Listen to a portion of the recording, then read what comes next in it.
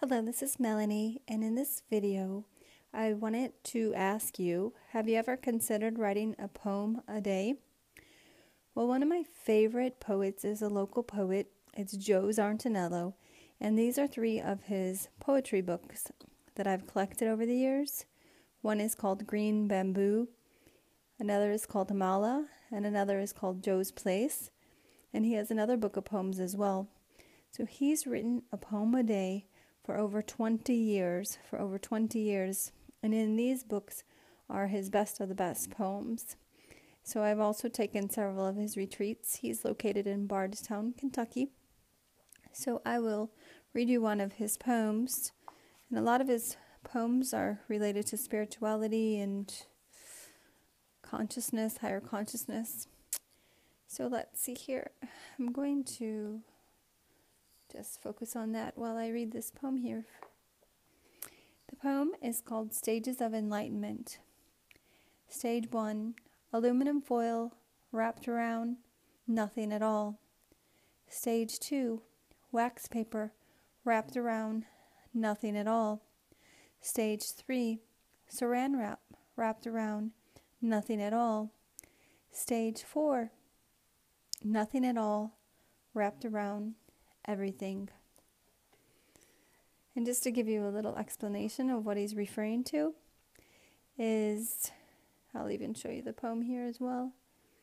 What he's referring to is the highest level of enlightenment is when you can bring none of your judgments, none of your worries, none of your anxieties, if you can bring nothing at all to this moment right now.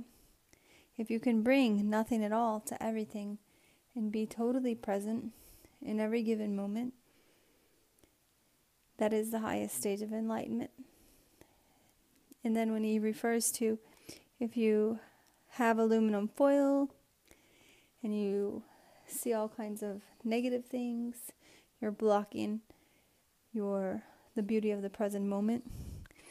Similarly, if you have wax paper or saran wrap, if you have anything getting in the way of the present moment and the fullness and the beauty and the love, then you're not fully present. That's what he's speaking to.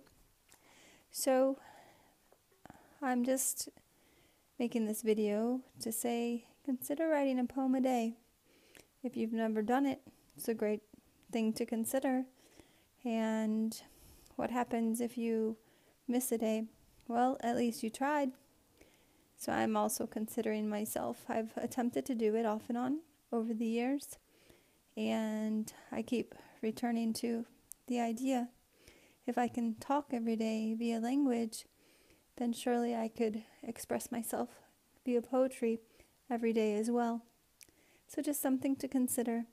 Consider writing a poem a day. If it speaks to you, you will know, like I'll know as well.